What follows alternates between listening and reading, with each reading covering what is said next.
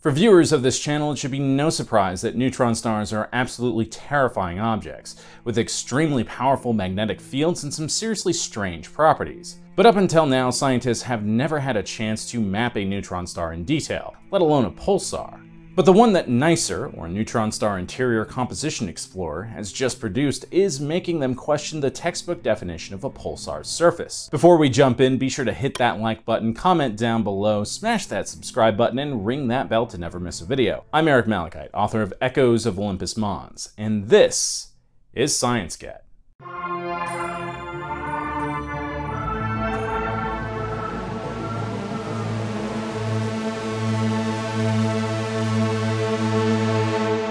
When much more massive stars than our own run out of fuel, the constant battle between the internal pressures coming from the core and the star's immense gravity finally ends in gravity winning, causing the star to collapse and explode as a supernova.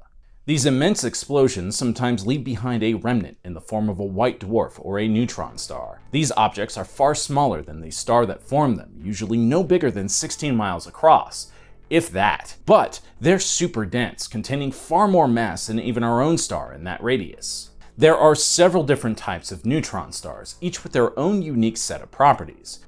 Magnetars feature far more powerful magnetic fields than your standard neutron star, and pulsars act similar to lighthouses.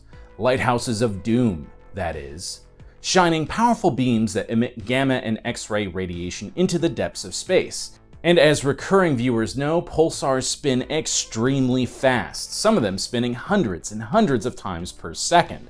Over the course of the last several decades, we've been trying to figure out how these things really work.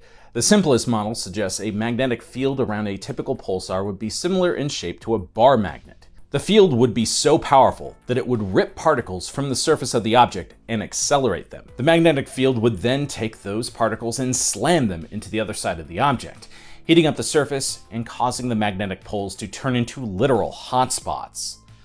While pulsars are usually depicted as dark objects, they each have a faint glow thanks to the X-rays they emit, but the poles glow much brighter than the rest of the neutron star. The pulsar, known as J0030, rotates at a mind-blowing rate of 205 times per second. NICER observed this pulsar from July of 2017 to December of 2018.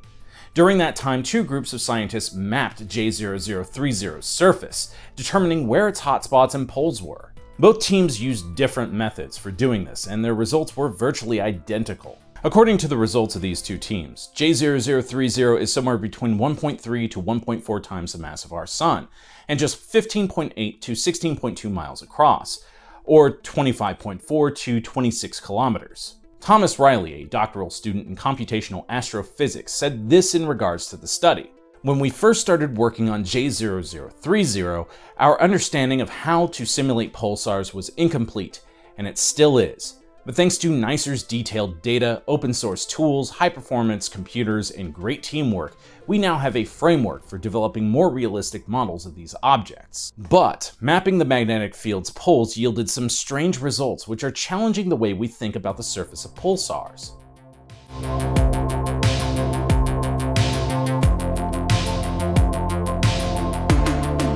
Just like how black holes create gravitational lensing effects due to their immense gravity well, so too do neutron stars.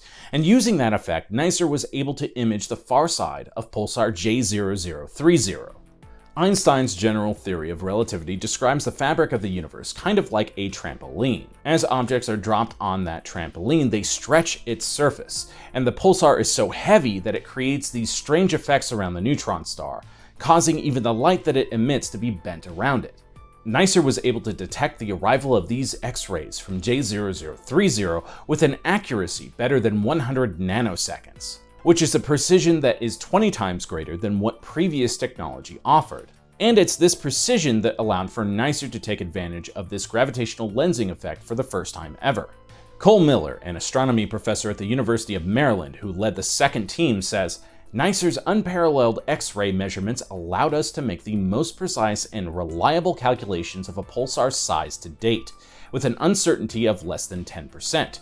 The whole NICER team has made an important contribution to fundamental physics that is impossible to probe in terrestrial laboratories.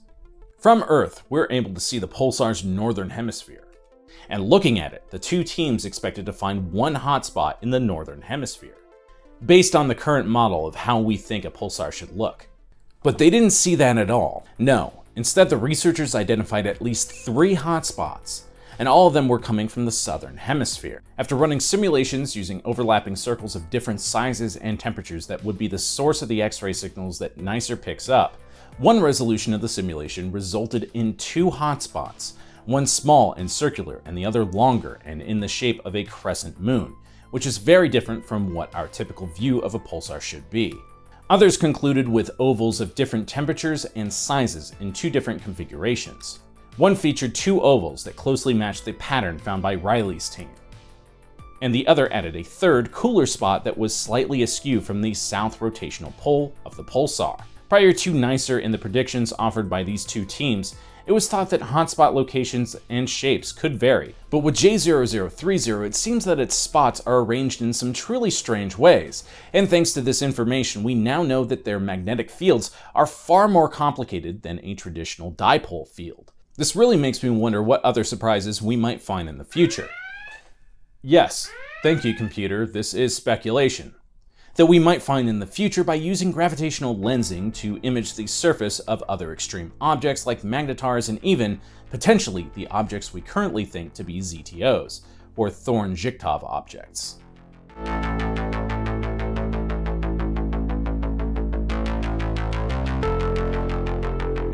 Being able to image a star's surface using its own gravitational lensing is pretty awesome, and it shows that we're truly moving into a new era of observation. NICER isn't the only telescope that will be able to use gravitational lensing to peer where no one has peered before. Ha! Nailed it.